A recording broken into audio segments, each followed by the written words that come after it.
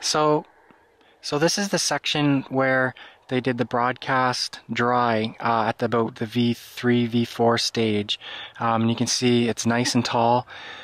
This right here, I believe, is a section where it didn't get any. So this was only 35 gallons at plant, and obviously it wasn't enough.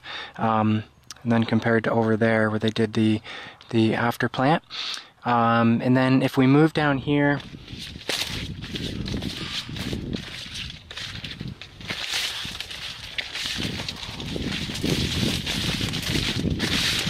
you can see this is the 45 just at plant, and it's about halfway in between. So so far the after plant broadcast is doing much better with two applications, splitting the N.